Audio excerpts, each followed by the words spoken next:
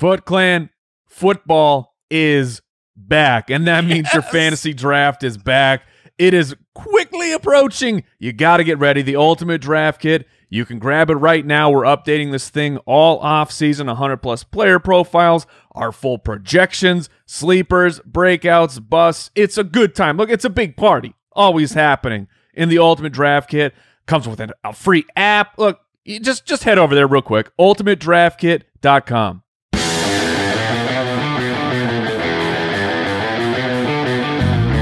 Welcome to the Fantasy Footballers Podcast with your hosts, Andy Holloway, Jason Moore, and Mike Wright.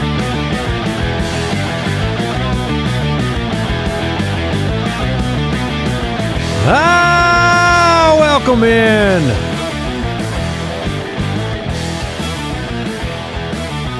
The Fantasy Footballers Podcast. So excited to be with you. The Foot Clan, that's what I was going to say. That's not the right phrase. The Foot Clan has got to be excited right now. Because some football is going to happen. We're just going to keep going with it? I don't know. We're recording this show on Friday just minutes after some big-time news about the NFL and the NFLPA, and we're hyped. We're excited. Mm-hmm.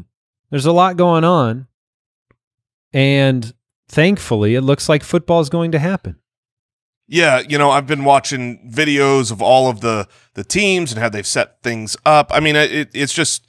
To me, it's a done deal. It's here. I'm super ready. Next week, training camps start. I am beyond excited. And today's show is awesome because I love the divisional previews. I think they're one of my favorite shows of the year. But not every division is fun to talk about from Team 1 to Team 4. You know, the end of some of these shows when we're going through, the order of wins last year, you're like, we got to talk about this irrelevant team. But today, I mean, every team is fantasy hotness. Yeah. Yeah, it's going to be fun. Mike, you doing well? Oh, I'm doing as well as could be, my friend.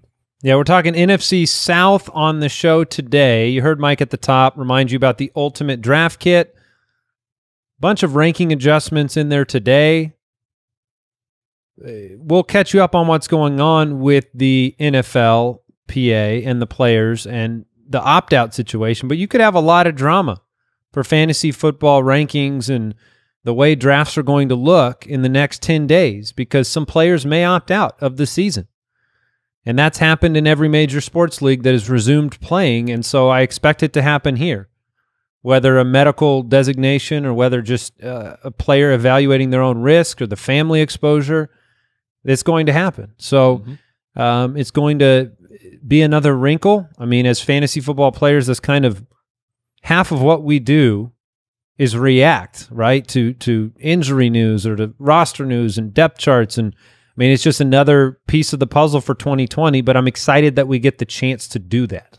Yeah, and the beautiful part is for everybody playing fantasy and worrying about, what if this player doesn't play? The nice thing is we don't have to necessarily react when it comes to these things. There's a 10-day window, so we're going to be able to or we don't have to project. We can react. We can actually look at what happens, make our adjustments before fantasy drafts, and it's going to be an awesome season. A reminder to everybody out there, if you're looking for a great league to be a part of, we facilitate that each and every year. So if you have struggled to find other dedicated owners for your league, you can go to footclanleagues.com. If you're a member of the Foot Clan, there's 7,500 plus of you out there looking for leagues, dynasty, keeper, auction, local, online, whatever the case may be. It's a great time to get involved right now because we're going to have football. And don't forget about literally the best league, the largest league in the world, that if they're at Join the Foot, they have access to the Megala Bowl. Oh, it's going to be bigger than ever this year. We're not signing people up yet, but it's a little teaser. If we were signing people up, you wouldn't have just settled for a slight growl. No. You would have gone into a much more ferocious... Much more megally. Mega. We appreciate everybody supporting the podcast. Make sure you subscribe on Apple Podcasts, on Spotify. Maybe you're ad-free on Stitcher Premium. We appreciate you listening in. One small announcement before we get to the quick question, and that is that we are looking for, now it's 2, right, Jason? Is that what we're looking at? Well, we don't put ourselves writers into a box. We will stay water. But yes, this is a Never put us in a box. How dare you? You say it's a little announcement, but I know I get hit up all the time. When are you guys looking to add writers? Well, this is our announcement. Right now, we are looking to add a couple of qualified writers to the team to bring in to become part of the Fantasy Footballers organization, write some articles. We're looking for people who can find things that help the Foot Clan win championships and who know the show. I mean, that's why we're announcing it here. We're not posting it on social media. We want people who know the Foot Clan to help the Foot Clan. It is very exciting. And, you know, not to put too much pressure on the applicants out there. By the way, you can go to footclanhelp.com to apply to be a writer with the Fantasy Footballers. But it is a tight-knit group, and we are very particular about those selections and getting the right people on board that are going to bring value to those that browse the website. And ultimately, that informs the show, too, because a lot of the research that our writers work on, you know, we're taking some of that information into the podcast. And then taking credit for it. And taking credit. Thank you, Mike, for finishing. Are you smarter than us? Make us better at footclanhelp.com. All right, quick question of the day before we get into the news and the divisional breakdowns. This one comes in from a Foot Clan supporter. He says, do you let draft picks in one league influence your picks in other leagues? For example, do you avoid having the same players in multiple leagues so an injury/bust doesn't hurt you across all of your leagues? So it's a good question. What do you think? I mean, this is a matter when it comes to my main leagues, right? I think when we first started doing this podcast a long time ago and we got into a bunch of leagues, maybe this applied a little bit more, and then we dialed it back. I wanted to make sure that the leagues I'm in, I care about.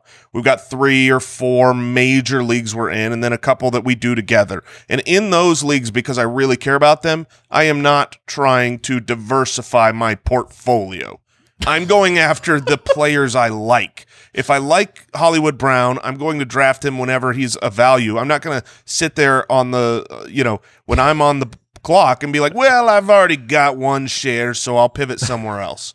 Now, if you're doing DFS or best ball in mass, if you're you're doing 100 best ball leagues, that's where you're taking this more as a portfolio.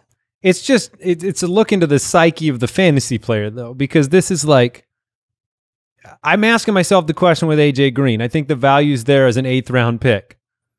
It's like, do you want to find 1 chest full of gold or 3 chests full of gold? Like, I think fantasy players are just greedy about their picks. I mean, I'm greedy about the guys I like. I would rather make 3 victory laps, not just 1. Maybe this is just has to do with how confident we are. Because, like, if you're not sure, if you're like, you look at that and you say, do I want 3 chests of gold? When I hear AJ Green, I think like, oh, do you want 3 empty chests? And so if you're not confident in your own takes or the players you love, then maybe that's where you diversify so that you win some and you lose some. I'll have players every year that are must draft players in all my leagues if I can help it. But then I do like grabbing other players more so because I want to expand the fun of the players that I'm rooting for on a weekly basis, and that's why we try to keep the leagues smaller so I don't have the situation where everything is good and everything is terrible at the exact same time, but I still want more players that I'm happy that they scored a touchdown. More skin in the game. I know for a fact Mike will have Antonio Gibson in every league. Like something like that is such a low-cost investment late in a draft that's not going to hurt you necessarily. Maybe not as late in drafts as Mike would like if he keeps talking about. Well, no, the league of records. Too many leagues. He plays in too many leagues with us, Andy. He's not getting Antonio Gibson in our leagues. Yeah, I don't know what I'm more addicted to, having great players on my roster or hearing Mike scream in pain when I take one of the players he likes. Yeah. Oh, that feels good. That's fuel. I don't care who you are. That feels good. All right, let's get into the news. News and notes from around the league. All right, the big news is what we said at the top. The NFLPA, their executives, as of this recording, have unanimously recommended the latest CBA proposal made by the NFL. The players still have to technically vote, but when the executive committee unanimously recommends it, there is there's an expectation that this is going to happen. Pretty good. Yeah. So that would mean training camp opens as scheduled on Tuesday. There are a few, I guess, caveats to this deal worth bringing up.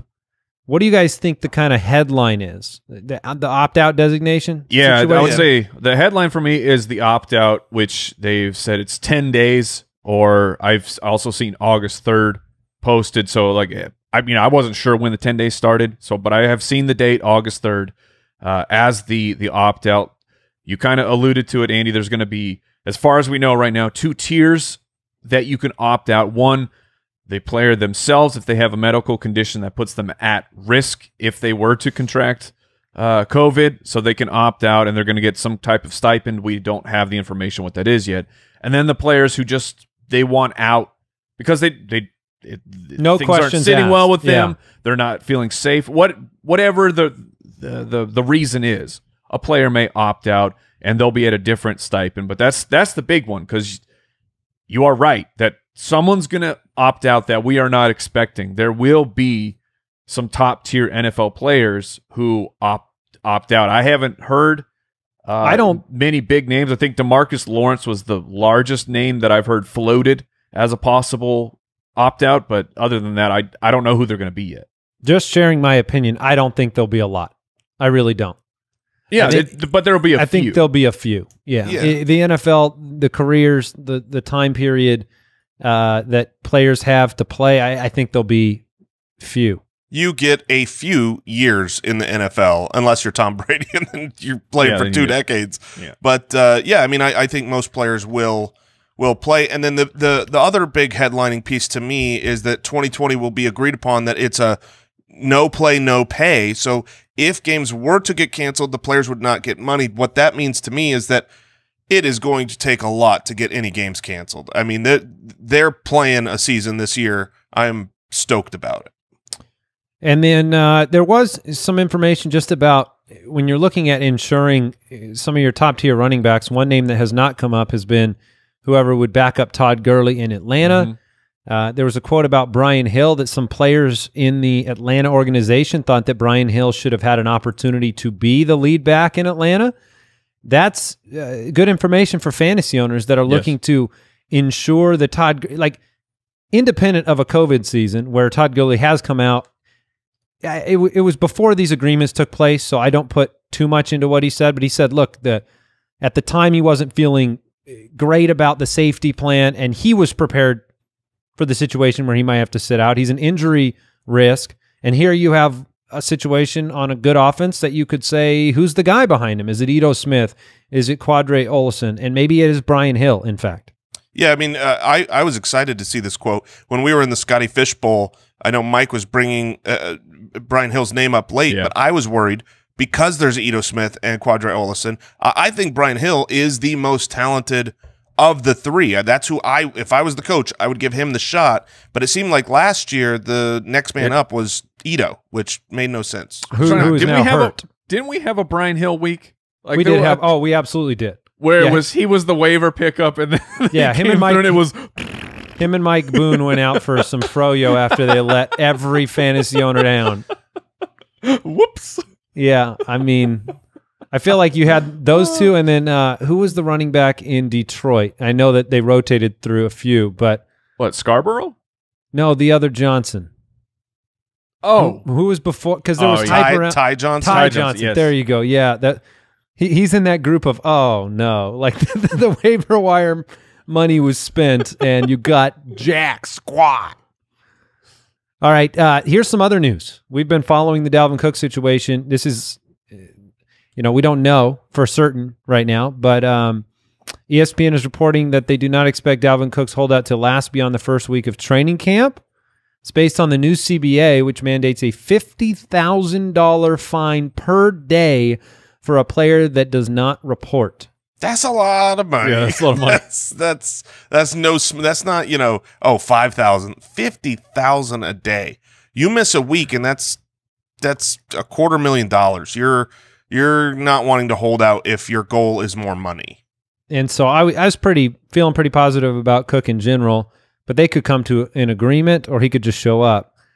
And then we did have some news that Tua is feeling all right, ready to go, according to an interview with USA Today. Does that news matter to you, hearing it from Tua himself? Nope. Not at all. I mean, it's one of those things where doesn't matter to me either. Why? They're the three most difficult. We're here to give the news. Yeah, the three most difficult positions for rookies are quarterback, offensive line, and tight end. Those just have so much to learn. And the fact that he's coming off of the injury he's coming off and doesn't have that expectation the way Burrow does to be a week one starter, I think it would just be insane to throw a rookie quarterback with this shortened camp experience out on the field week one. So I'm not worried about him saying my health is good. Normally, Ryan Fitzpatrick goes with the route of he throws that rookie out there after a couple of weeks of performances that you're like, wait. Maybe he's just like a real generous dude. What if it comes out after his career is like, oh, yeah, but I wanted Tua to get in, so that's why I threw 5 picks. He would do that. He would. He's a nice guy. Him and Josh McCown would do that.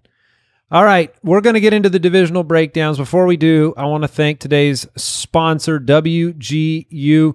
You won't stop working until you reach your goals, and neither will WGU. It's why they've created an online university for people whose ambition never rests. WGU's innovative competency-based learning model was designed specifically to fit the lives of busy adults. They're a nonprofit offering online bachelor's and master's degrees in business, IT, education, and nursing. And you can move through the material you already know, spend time learning what you don't, which means, the faster you demonstrate what you know, the faster you finish their programs. It's about half the cost of most other online universities, so you can graduate with far less debt or none at all. Get your $65 application fee waived at wgu.edu/fantasyfootballers. That's wgu.edu/fantasyfootballers. And Foot Clan, we want to make sure that you are prepped for this season, and the Ultimate Draft Kit is the place to be prepped. And look, I know a lot of people listening right now, they already have the Ultimate Draft Kit. They're ready to go, but there are some new features coming out to our website. These new player profiles we're about to launch are awesome, and you will get special access to things on that with the Ultimate Draft Kit. It's just included. We're just including it with that. This season is going to be different than ever. You are going to want the information from the Ultimate Draft Kit this year more than ever. So check it out at ultimatedraftkit.com if you want all of our stats, all of our blurbs, all of our projections, video, profile breakdowns, everything you need for 2020. Get you through this crazy year at ultimatedraftkit.com. Let's get divisional. All right, we are continuing our divisional breakdowns, the fantasy football questions, answers for each and every team. And we're in the NFC South today, beginning with the New Orleans Saints, last year 13-3. They've gone 7-1 on the road in back-to-back seasons. Pretty impressive. I think, any NFL fan out there looks at the Saints as that team right on the edge of, Super Bowl contention the last several years. Yeah, instead of Vikings problem. Yeah, they did. And what, we have the 1 year, I'm sorry, Saints, we'll change the rules so you can throw a challenge flag on pass interference. Oh, no, that was terrible. We'll take it back. Yeah. But the nice thing is the Saints as an organization have a lot of continuity. Offense and defense, they are returning the core of this team. And in this type of an offseason, when you have a veteran team led by the same head coach for a long time, same quarterback, all the main pieces are there, I think it gives the Saints a huge leg up on a lot of the league. This is the make or break year for Super Bowl for the Saints. Yeah, I mean, we talked about the Kansas City Chiefs and that continuity. It feels like the Saints are that NFC roster that is together. They have, that element of quarterback, head coach, offensive coordinator. You don't have something new you're learning. Obviously, Drew Brees, one of the best in the game. The big addition this offseason was Emmanuel Sanders, wide receiver, coming over to New Orleans from San Francisco. No more Ted Ginn. Teddy Bridgewater is now the quarterback in Carolina. But when you look at Emmanuel Sanders, let's start there. We've talked about him at times. I really like what he brings to Drew Brees more than, my attitude at I have to have Emmanuel Sanders on my roster. I think there's obviously a price that I'd like to pay for him, but it's late in drafts. Right now he's the wide receiver 41 off the board. How do you guys feel about what he brings to this offense? I really like Sanders. I think that he still has it, which to me was, a bit of a miracle for him to come off of that injury. Meanwhile, his former teammate Demaryius Thomas, same injury, is out of the league now. So he still has it. And I took a look back because I think we're all a bit jaded right now. One, the passing volume for the Saints over the past couple of years has been coming down, but the last 2 years, it's been Traquan Smith as really the wide receiver 2, and he has let people down in a pretty big way, including, I think, the Saints organization. He's not the player that they hoped he would become.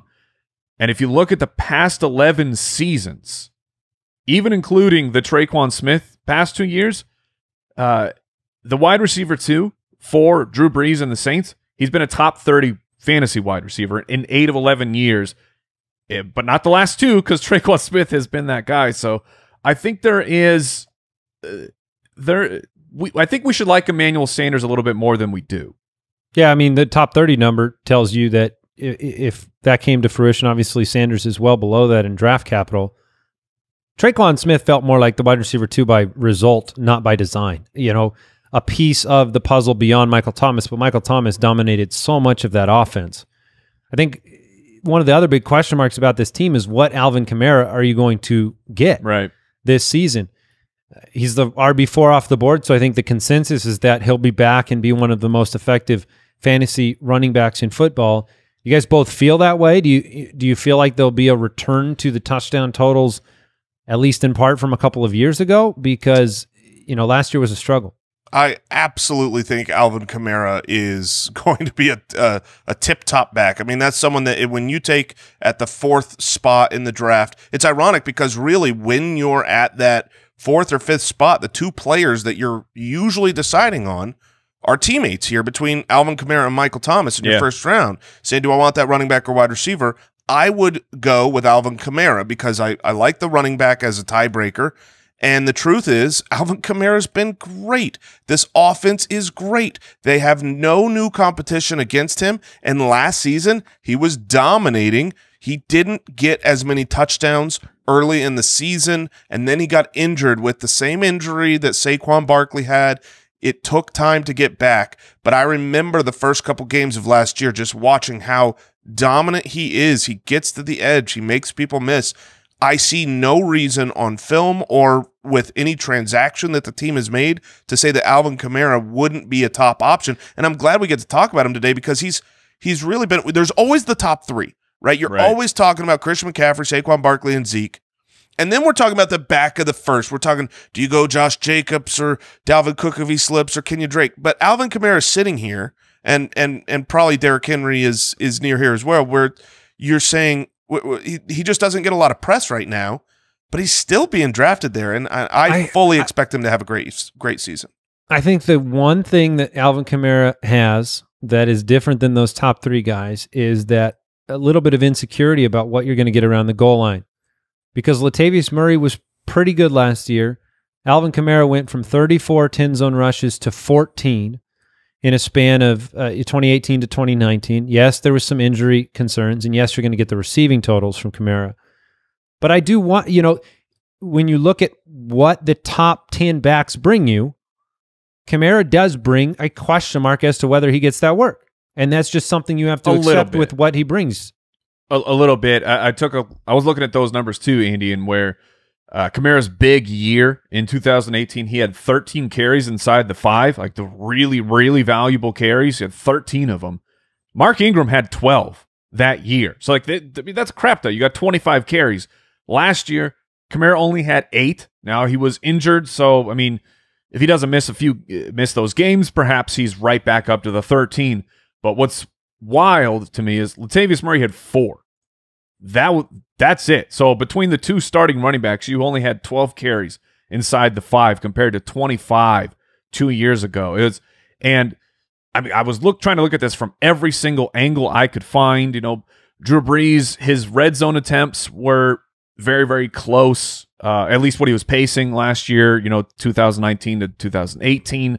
The Saints' offense was only 6 yards a game better in 2018. They just didn't score as many points, and I think that's just one of those ebbs and flows of the NFL. So I really, really like Kamara where he's going in the draft. It's difficult for me to shake that quote from last offseason. Yeah, I get you. Which was Sean Payton talking about Alvin Kamara being soft. It was not, on record anywhere. But that quote combined with Latavius Murray being brought in, and then Kamara following that quote up with getting hurt. And so that component of whether he can stay healthy, to me, is still a variable in his projections. I have him at the lowest of the three of us, so that's why I bring up at least a wart in my mind. I have him at RB7, so, oh, wow, I'm, severely disrespecting him. I hate him. He did. It's one of those things, because the touchdowns didn't come and the injury happened. I don't think you realize how good he was last season. 18 touches per game, and that's including the games where he got injured, including week 17, where I think he was like 40% snap share. 18 touches a game for a guy that's as efficient as Alvin Kamara is going to be great. Now, I know we like to look, and maybe we're going to stay on the Saints longer than I thought, but I know we like to look at rebounds and the fact that they were, number 1 in rushing touchdowns for 2 consecutive years before dropping to 20 last year. And like, some of these numbers are going to return to the norm. But I know when we've talked about the Chiefs, you guys have been quick to bring up the defense. And the defense in New Orleans is stout. It is good. That was something that took a huge step forward last year. 4th in the league in defensive rushing yards per game given up. It's one of those things where... Because you had to throw on them. Well, because, yeah, you had to throw on them. But I'm saying if their defense is top-notch, is the reason for some of those numbers coming down last year less about just ebbs and flows and more about the defense? No, because it wasn't total offensive numbers. It was a shift from running to passing. It was Drew Brees throwing for 7% touchdown rate and Michael Thomas getting every single ball that's ever been thrown caught. He caught the most passes in a single season. He stole 35 of Alvin Kamara's receptions from him. Right. He took the ball out of his hands. I don't think this is we were talking about this on the last episode. I brought up the fact that the Saints still want to score 40 points every game, even with their great defense. They're not trying to slow the game down and win a defensive and, running game. That's why Alvin Kamara is not going to get 300 touches on the ground. He's going to be closer to 200, but they will air it out. And I think, we've said this before. This is the only narrative street thing here for the Saints, but Brees wants some records, and he's close to some records. And Alvin Kamara in the passing game is going to help him get there. Jared Cook averaged 4.6 targets per game last year. Led all tight ends in yards per reception at 16.4. That's kind of a Jared Cook thing to do. 21% of his receptions were touchdowns. Talk about the efficiency of Drew Brees when he went to Jared Cook. I'm sure that'll happen again. Yeah. Oh, it could. It really could. I mean, when you have an offense like this and a hyper-efficient quarterback that picks his spots, it could happen. I mean, Cook is a big play tight end. That's one of those prerequisites that I like for my tight end position, is not just looking at the 2-yard reception around the goal line, but the seam route that Brees has been able to dominate with his tight end for his entire career. I like that possibility where you can have a guy catch 2 long bomb touchdown passes at tight end on his only 2 targets. So I think the question mark is you're probably sacrificing some volume with Cook, but the touchdowns could easily be there again. They could be there, but I I'm out. I've discussed how I'm not really drafting Jared Cook. I'm not paying that middle round for him because it's that the platform that he's standing on of fantasy value. That thing is just barely balanced. Where if the wind blows a direction, like he's going to be brutal for your fantasy team. So I'm just not paying up. And then with the addition of an actual good wide receiver too for the team, it could be trouble for Cook. I do think his volume will be low, and that's what you're saying, Mike. It's a little bit scary to have someone that is so touchdown dependent.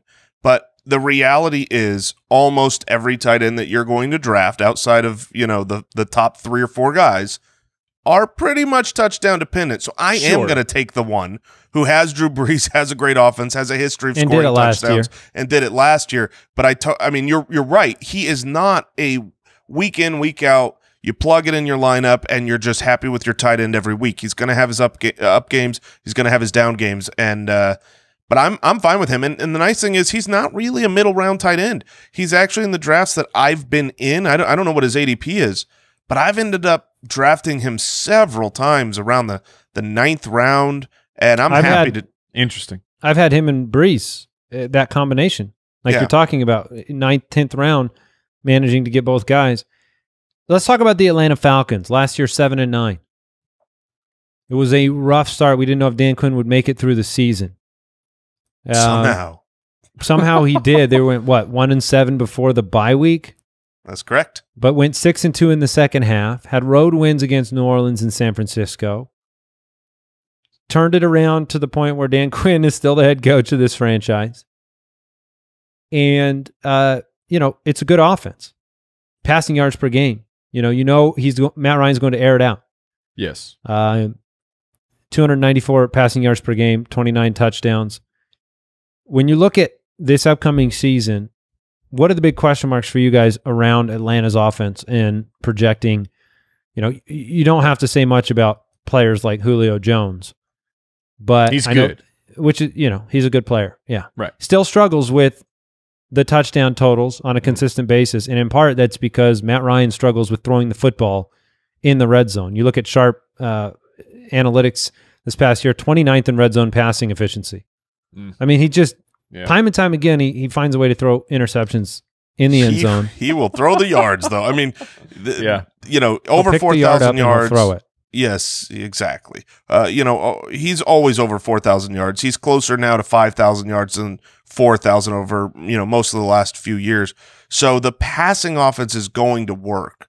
I think the 3 questions are Todd Gurley, Calvin Ridley, and Hayden Hurst.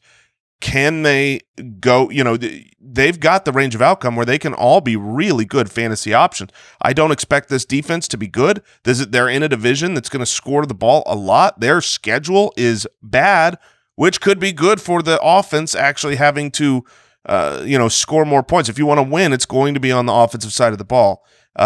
So, let's start with Calvin Ridley. He's someone that at the beginning of the offseason, I had him in my top 12. I saw the breakout coming. And since then I've cooled a little bit. I went deeper into the splits when when Hooper was out, and that's really when Ridley took advantage. And while good thing they got rid of Hooper then, huh? Yeah, but Hayden Hurst is coming in. It's very different when you've got a guy that gets injured and there isn't a replacement versus Hurst is not going to fill the entirety of Hooper's shoes, but they're planning on him being on the field, having, targets. This is a team that has thrown the ball to the tight end a lot. To me, I see Calvin Ridley, decent breakout, but more like wide receiver 16, wide receiver 2. Wide receiver 16 is where he's being drafted, for what it's worth. 63 for 866 and 7 last year, only played 13 games. And he's tough because before the Mohamed Sanu trade, he was about 53 yards a game. And then, 6 receptions, 82 yards a game for the next 6 games before he went down with his own injury. But you're right, Jay.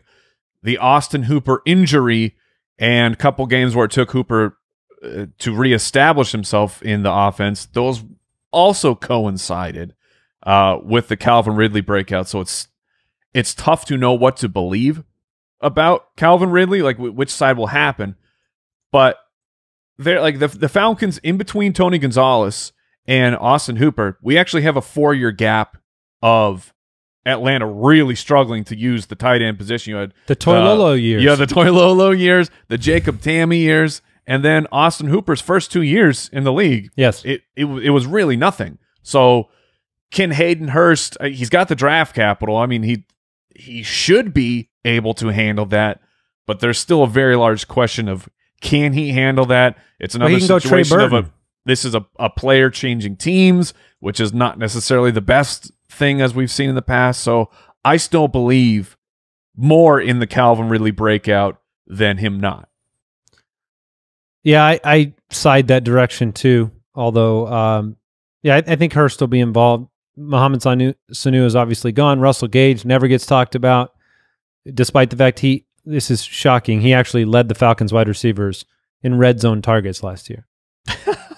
That's because the red zone maybe targets you should stop throwing at Russell Gage. Red zone targets don't mean a lot coming from Atlanta. If I were Julio Jones, I would cut that stat out and paste it on Matt Ryan's locker.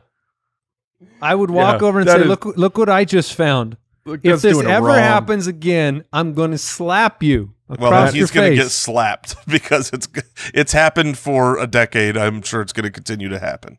All right, and as we move over to Todd Gurley, guys, I have prepared a fun little short game. Oh, dear goodness. Do-do-do-do-do-do-do-do. I don't think I'm going to like this game, Ready? Mike. This game is called Todd Gurley or David Montgomery. You ready for this game? Oh, I'm not ready. I'm excited about this game.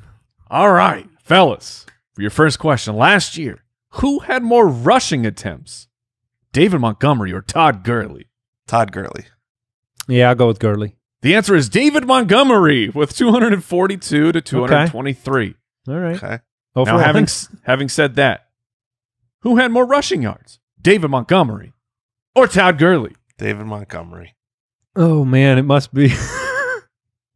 You wouldn't bring it up if it wasn't David Montgomery. Yeah, go ahead, Mike. The answer is David Montgomery with 889 rushing yards.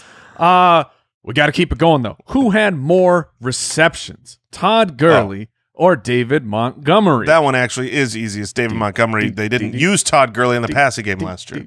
That sounds stupid. It was Todd Gurley. I had to throw you off the scent of the game. No way.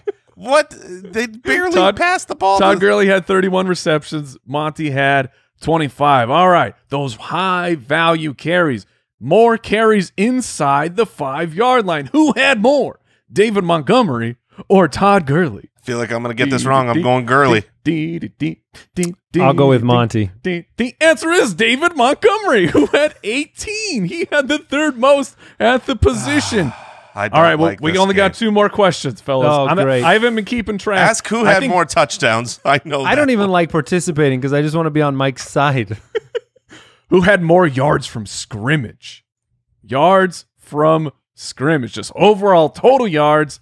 David Montgomery or Todd Gurley? David Montgomery. The answer is David Montgomery. It's only 10. He only had 10 more yards from scrimmage than Todd Gurley. And here is the whole point of me bringing this up. Who had more fantasy points?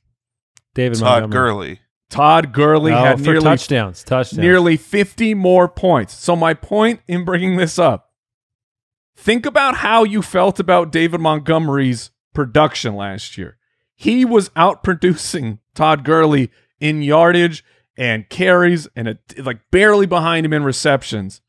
Todd Gurley's entire season was built on the back of rushing touchdowns, and now he is changing teams. Is that going to happen? I think not. And if the rushing touchdowns go away for Todd Gurley, you're going to feel real bad you drafted him in the 4th round. Can I add one more question? Yes. Who do I have ranked higher in my running back rankings? David Montgomery or Todd Gurley? Yes. If it's David Montgomery, that has to just feel like it's David Montgomery. That is correct. You were the Todd Gurley guy. Like, you called for the resurgence of Todd Gurley. So are you speaking to Jason? I'm talking to you, Andy. The year where Like When where are you Todd Gurley talking about? came back to life. You Oh, were all you're saying it hurts me because Yes. of the year when he came back to life. Yes, after Yes. Jeff Fisher. Yeah, that was a long time ago in a galaxy far, far away, dear Mike. yes. Here is why I got the question wrong on receptions, because Todd Gurley only had 31 receptions, and the 2 years prior, 64 and 59. Would you say that Todd Gurley is a very good receiving back? Yes. What's wild about this, Jason, I don't know if you have this stat in front of you. Todd Gurley was tied for the 4th most routes run at the running back position. He had 391 routes.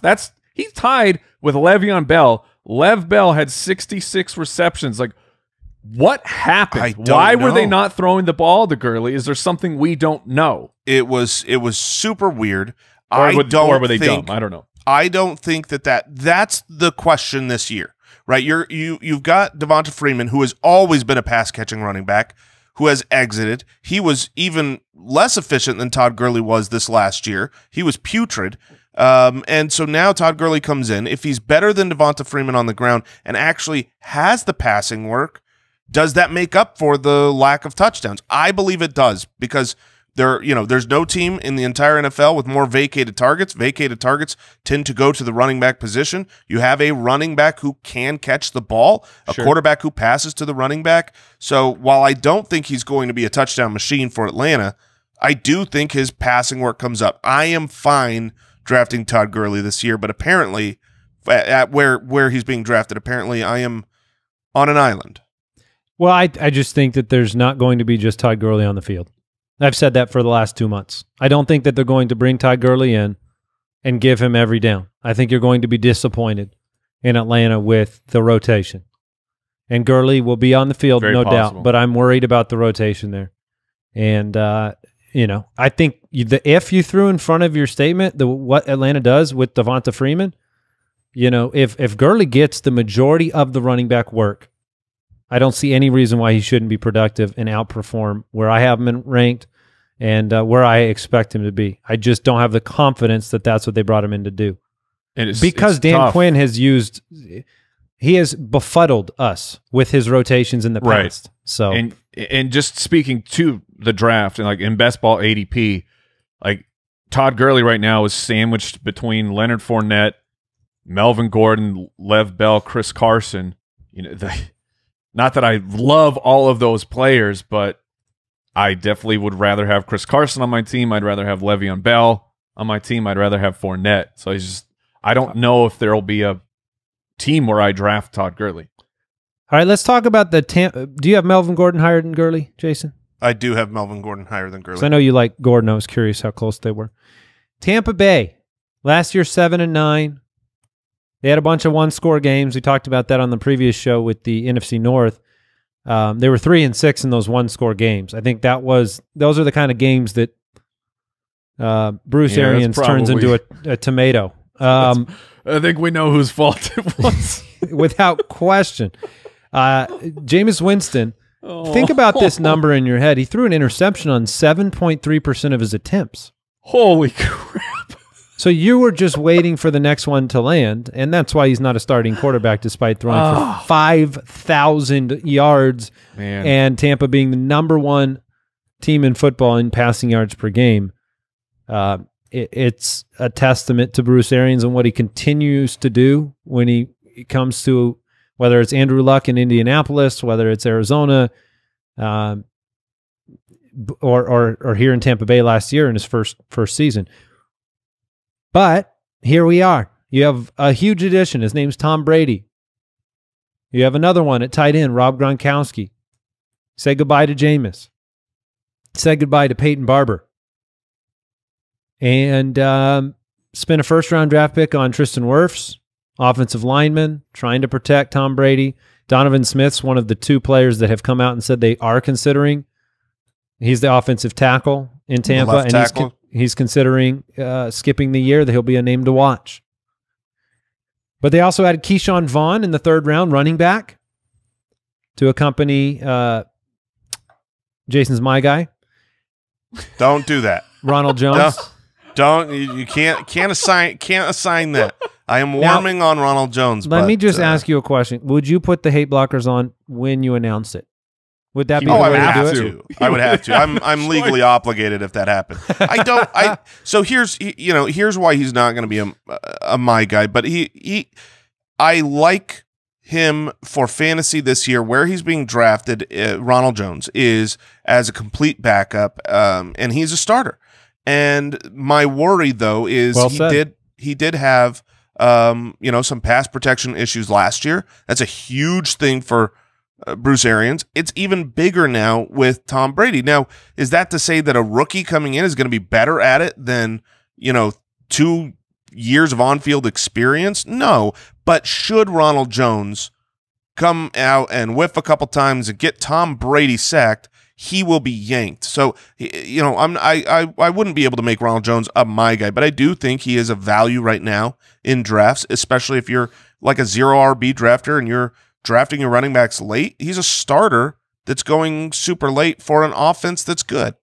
It is a testament to your analysis that you have pivoted your willingness to take Ronald Jones. And I'm just saying this is like introspection moment here. Like, we spend all of our time on this show telling our listenership to stay water, pay attention to what's happening, pay attention to draft price. But it is so entertaining to bring up over and over again. Yeah, I hate it, but I love it. I hate it, but I love it.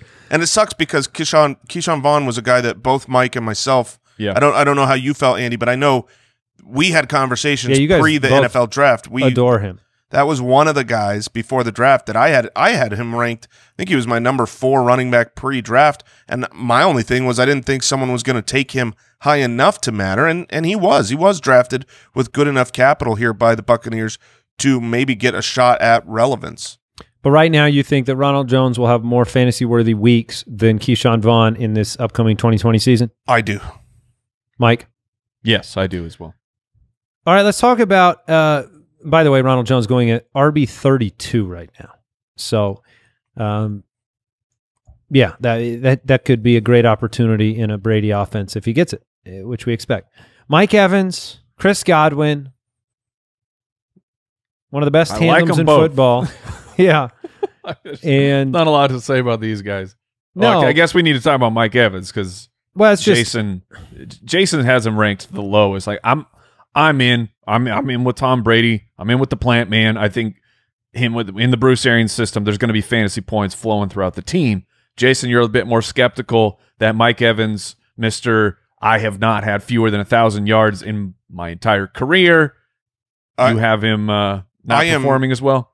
I am not skeptical in the slightest. Where I've got him ranked right now is disgusting at wide receiver 19. That's just how the stats fell when it comes to not only Mike Evans, but the other 18 wide receivers who have statted out ahead. I would have zero qualms being at a draft, staring down Mike Evans, even as my wide receiver 1, and saying he has every tool capable to be great this season. I think, because of the Bruce Arians system, the utilization of the slot, and Tom Brady's propensity to utilize a slot wide receiver in Julian Edelman or Wes Welker, Chris Godwin has the probability of being the clear number 1 in this offense. But it's not a foregone conclusion that Mike Evans, who's just a beast of a wide receiver, always had 1,000 yards, is great, now has a quarterback hopefully upgrade going to Tom Brady, could have a wonderful season. I'm not anti-Mike Evans in the slightest. Okay. But the fact that there are those 2 great wide receivers, that's why you look at rankings and you say, well, some people might say we're anti-Gronk. Gronk used to be I'm pretty anti-Gronk. He used to be the number 1 or the 1B on the offense. He is at best the distant third in an offense, now splitting with another tight end. So, I have no qualms with Chris Godwin or Mike Evans. There is the aspect of we'll find out to this offense in terms of the receiving targets. We don't know who Tom Brady's going to prefer. We don't know how much the system will look like last year's. And maybe you guys can remember off the top of your head, I don't remember the last down the field Patriot wide receiver under Brady that had a monster fantasy Randy season. Moss. Brandon Cooks. I mean, Brandon Cooks that's did true. pretty well. That's true. So it's been a little bit of a while since that happened. That is not to take anything away from Mike Evans, but when you talk about Chris Godwin, all of us have him. Well, no, Mike doesn't, but Jason and I have him ranked outside of where he's being drafted. He's the wide receiver 6. It's really a ceiling pick with Chris Godwin right now in fantasy drafts, whereas Evans, the value on him seems yeah, I mean, for both guys, it's really a ceiling pick. I mean, they're both in the top 10 of average draft, yeah. And here are some worries. You brought it up earlier. Donovan Smith, the left tackle, and Tristan Wirfs, a rookie. That is a very difficult position to have no preseason, no OTAs, truncated. You know, they're going to be out there being like, what's the snap count? So if he's missing those two pieces, or if Tristan Wirfs takes a while as a rookie to be good, and this offensive line isn't what you hope it is, then and Brady is no spring chicken, it could get ugly. I trust Brady as the GOAT to yell at his offensive line and coach him up enough, but it's not without risk. This isn't a guarantee that Chris Godwin is great and Mike Evans is great. This was a good offensive line last season, ranked 7th by Pro Football Focus. They're ranked 13th going into the season. They did draft Tristan Wirfs. There are some question marks. Obviously, Brady can't move around, but he's going to have a lot of targets. I am the highest on Rob Gronkowski of the three of us. It has inched forward in recent weeks.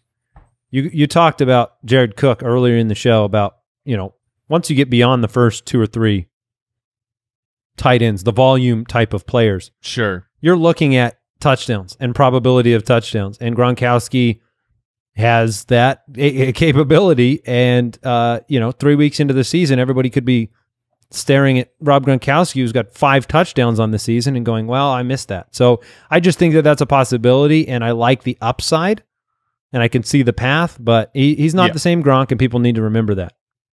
Yep, agreed. Yeah, he hasn't played a full season since 2011. That's quite a while. Is there? I mean, there's got to be a few 15-game seasons where he just didn't play. It's just a stat I like. It's just a hot stat for. That was like probably when Randy Moss was still playing. Yeah. The Carolina Panthers at 5-11 last year. They will round out this divisional breakdown, and they bring in a brand new quarterback. Goodbye, Cam Newton. Hello, Teddy Bridgewater, who was, very admirable in his filling in for Drew Brees last year. Mm-hmm. The Cam Newton and Greg Olsen, that tandem they're both gone. Robbie Anderson comes in from years and years of disappointing us potential versus output in New York. And you get a new head coach. I mean, there's just a lot of change here. Matt Ja Rule. Yes. Murder. I mean, he's coming off a really successful college career. Yeah, with 0 counts of murder, by the way, on his criminal record. Replacing Ron Rivera, great head coach at Baylor, bringing in a new system, which, I mean, it's interesting because when you look at what the landscape is for this offseason, Jason just talked about it. It's a very truncated time period. You don't even get to go out and I remember last season when Cliff Kingsbury in Arizona came out in the preseason, it was like he showed a little bit, but not a lot, and he tried to work some systems in, and it still took the team. I mean, look at Arizona as the template here. It took the team a while to figure out that system and get to where they were changing those offensive numbers and running more plays. And so it concerns me from a predictability standpoint for Carolina to be in the division that they're in. I think we would all agree that, the other – I mean, do you have them at the bottom? Oh, yeah. Or do you have Atlanta at the bottom? I mean, I think they're at the bottom. I have Carolina at the bottom.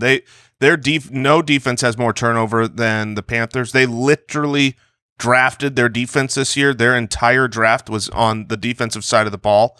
I love that they project to have a poor defense. And when you look at Matt Rule, he has turned 2 different college programs completely around, from losers to absolute winners, but both programs, the first year that he was there, they stunk. It took him 2 years to turn him around, and they gave him a long-term contract. They're talking about building this the right way. They drafted a whole bunch of defensive guys. I think they're worried about getting the offensive continuity. For fantasy, this is like the team I'm most excited about that I think is also going to be terrible in the NFL that I can remember, because you have Joe Brady, who was the offensive coordinator for LSU last year, but prior to that, he was working with the Saints for a couple of years with Sean Payton, and he was there when Teddy Bridgewater was there. That's not a coincidence why Bridgewater is here. So there is a little bit of at least experience in working together, and I'm sure some of the same systems will be implemented. And, when you look at having not a great offensive line and a terrible defense and a really accurate short-throwing quarterback, I love Christian McCaffrey. I love DJ Moore. Those pieces I want on my fantasy teams. I didn't want to interrupt you in the middle of that because you bring up some very good points. But I'm going to interrupt we this also weren't conversation listening right now. because we were waiting for this. Breaking news. The NFLPA player reps approved the NFL's proposal on their conference call. The deal is done. Let's play some football. Let's go, man. Are you ready for some football? Let's go. That is Ian Rappaport, by the way, reporting. That is great news. I have a smile on my face. Yes. I agreed with all the parts of what you were saying about them struggling. I didn't agree with the fact. I don't like crafting the narrative around, this is Teddy Bridgewater's first team.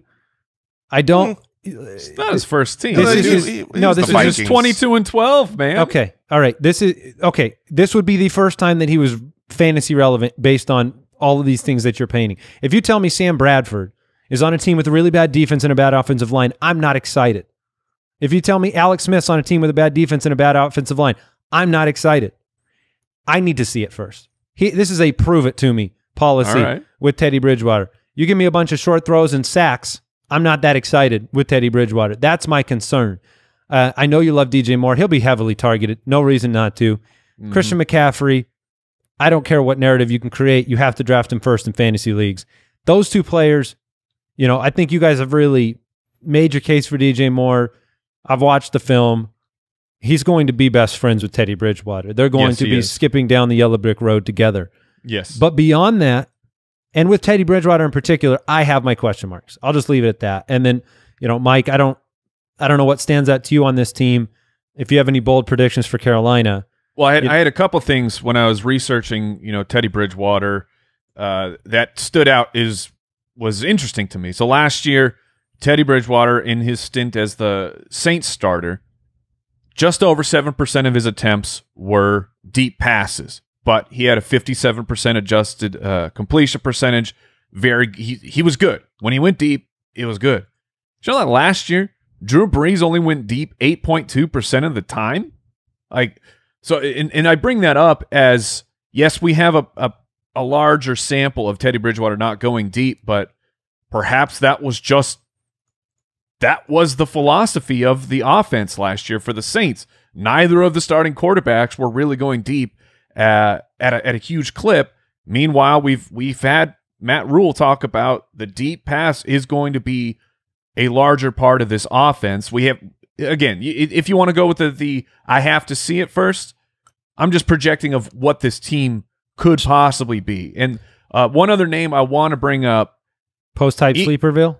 Yeah. Well, no, actually, not Curtis Samuel. Oh, no, okay. I want to bring up Ian Thomas, the starting tight end now for the Carolina Panthers, who he's averaged 6 targets a game in games where Greg Olsen has not been there. Hot stat from the Saints.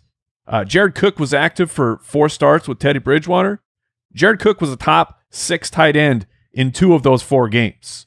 So it's not impossible that Teddy Bridgewater finds himself another friend in Ian Thomas. I think we need to bring him up as one of those late round flyers where if you punt the position, maybe you take a shot for Ian Thomas. I put him right with Jonnu Smith and Ian Thomas are in very similar situations. The veterans leaving, and can they step up and fill that void?